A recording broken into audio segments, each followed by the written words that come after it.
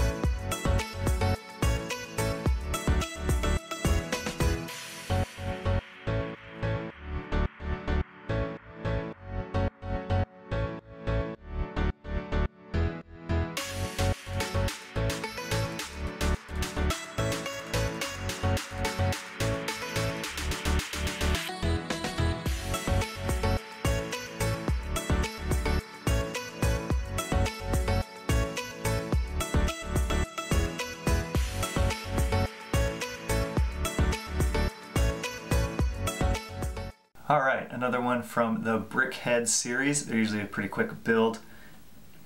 Like most of the ones in this series, he comes with a black base plate with a tile that says Loz Brickheadz on it. And as you can see, pretty much looks like Pinocchio, pretty recognizable.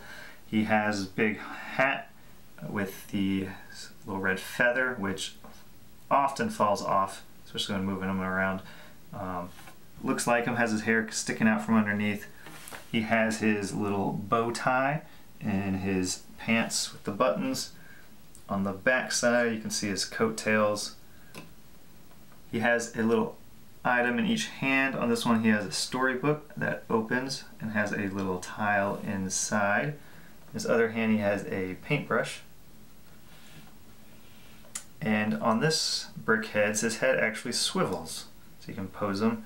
Actually swivels a lot. I guess it's because it's so top heavy. And most importantly, you can see that his nose is indeed elongated. I guess he's been telling some lies. Overall, I think it's another fun and good looking Brickheadz set. Pretty identifiable. I think it'll look good with all your other Brickheadz sets that you might have. But that's just my opinion. Let me know what you thought about it in the comments. Go ahead and like it if you liked this set. And if you want to see more of these videos, go ahead and hit subscribe because I have tons of these sets. I collected most of them and there will be more coming soon.